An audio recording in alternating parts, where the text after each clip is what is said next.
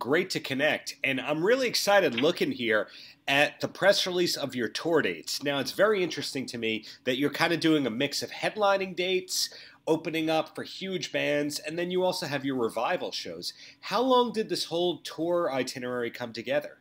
Oh man, I mean it's ever evolving, and always kind of, I don't know. I mean, we pretty much stay out, is our philosophy.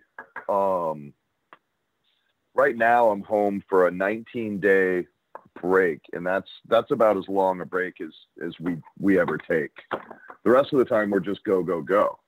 Well, ideally, So will it be like this for years to come for you? Will it always be go, go, go? Well, I mean, nobody has a crystal ball, but I mean, as long as it feels good, and I mean, we're really at our peak of our powers here. We're not, just starting out in our 20s, and we're not winding down in our 60s. We're right in the middle. Everybody's in their 40s for the most part, and this is it. This is like, this is peak time. So,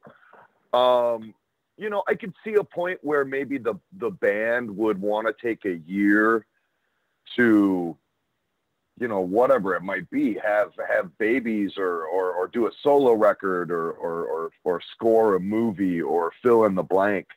But for right now, I mean, this thing feels great.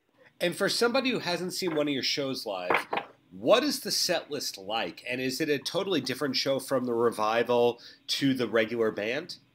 Yeah, I mean, the set list is something that's very kind of ever evolving also, and malleable. And, we really are now entering our second year as well. So we're really being, conscious about like keeping track of what we're playing and what cities, so that when we return, we're not, essentially repeating, any kind of experience for anyone.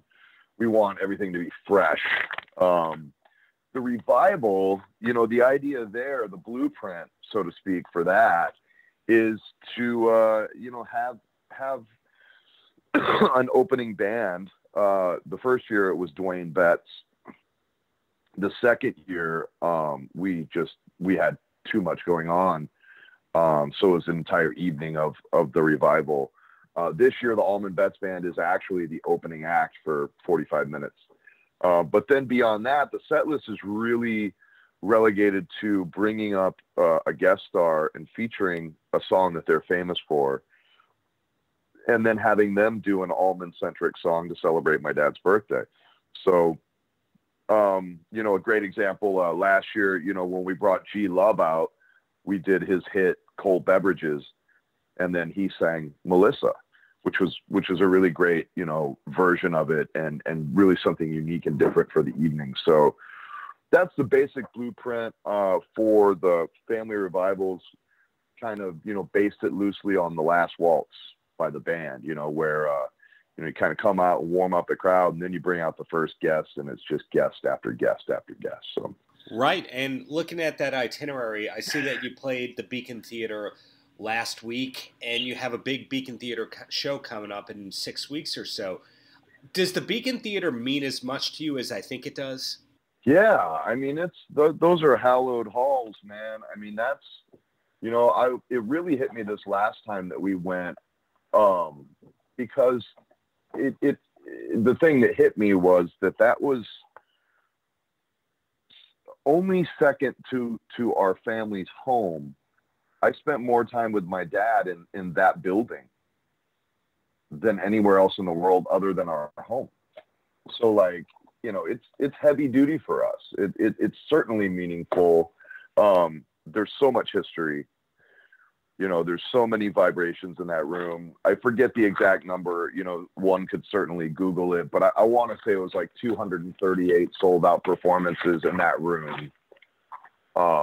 Which is just, an incredible feat. And the vibrations that were had in that room, it's extremely special to us. So yeah, last week was amazing, because we went in there and the first time we played it last year, I was petrified, man. I was freaked out, and I don't get freaked out when I perform. I get excited, but that time I was kind of freaked out. This time, everybody was really confident and comfortable, and everybody really brought their A game, and it was really special to get in there and do our thing. So everybody was way more comfortable this time. Well, as you said earlier, you don't have a crystal ball and all that, but would one of the goals of the band to be able to do a residency along the lines of the Allmans there, or do you just want to do your own thing and not be associated with that per se? Well, I mean, a residency is something that's born out of a band being popular.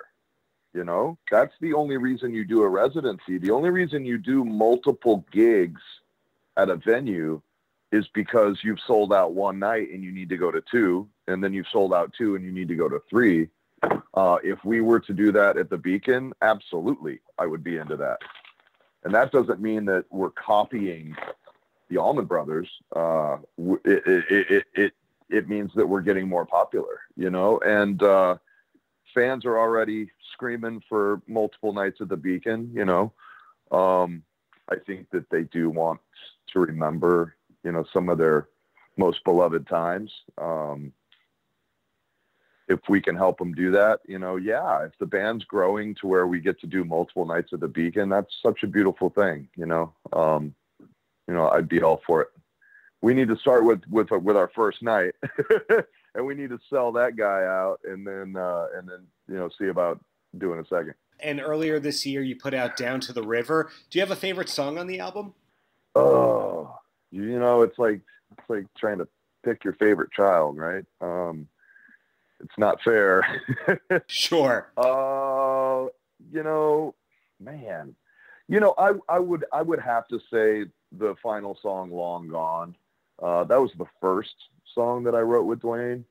And it was really kind of it was a barometer for what was to come, because when we sat down to write songs, it was like, hey, let's see if we can write together. It wasn't, hey, let's write an album.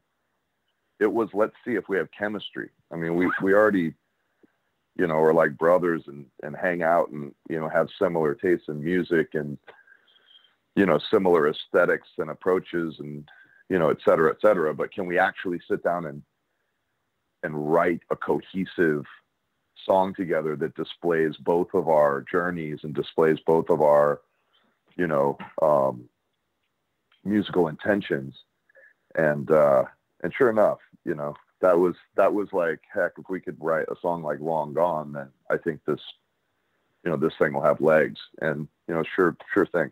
It's, that's an important, kind of piece to the union. I see that you licensed the album to BMG rather than pursuing a traditional record deal where the company owns it. How did you know to do that? A good magician does not give away all of his tricks, my man. That is as much reveal on that as you will get. Okay, makes a lot of sense. So you personally, is it true that you grew up more of a Megadeth fan than, say, a Jamrock fan?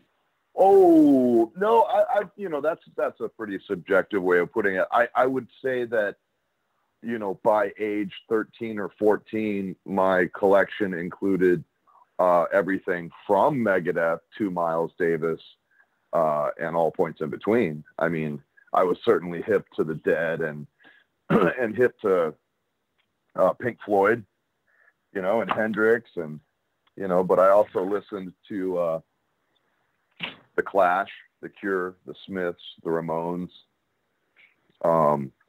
But then I listened to like 60s hippie shit too. So just super well-rounded. I mean, I think everyone in that era went through a metal phase, but I don't think it's fair to call it a phase if I'm going to see Iron Maiden like a month and a half ago, which I did. Seeing Iron Maiden a month and a half ago, does that inspire you to eventually be able to come out of a plane on stage? That is probably the most ridiculous interview question I've ever been asked. No. I mean, obviously theatrics are a huge part of their deal. We'll leave it to the metal masters and we'll just go out on our, you know, our hippie rugs with our killer visual show behind us and throw down, you know, 18-minute songs. Well, I take a lot of pride in having asked you such a ridiculous question. So in closing, Devon, any last words for the kids? No, man. You know, we're really stoked to, you know, wrap up our first year as a band, and the fans have been great. You know, the reactions to the record were really above and beyond, and you know, we can't wait to see what year number 2 has in store.